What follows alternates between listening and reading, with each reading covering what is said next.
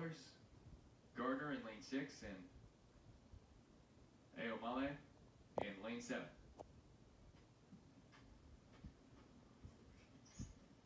Bassett unattached, Gardiner with Team Adidas, and Ayomale with Athletics CA.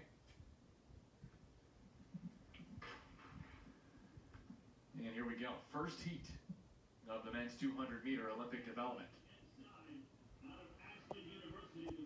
Gardiner quickly pulls ahead, but Bassett also passes Ayomale. And Gardiner doesn't look like he'll have much trouble in this 200-meter. The world and Olympic champion in the 400-meter takes the 200-meter first heat here in the 200-meter Olympic development from the Florida Relays. Great performance from the Bahamian as we move on to Heat 2. Gardiner's time 2014. Not too far off the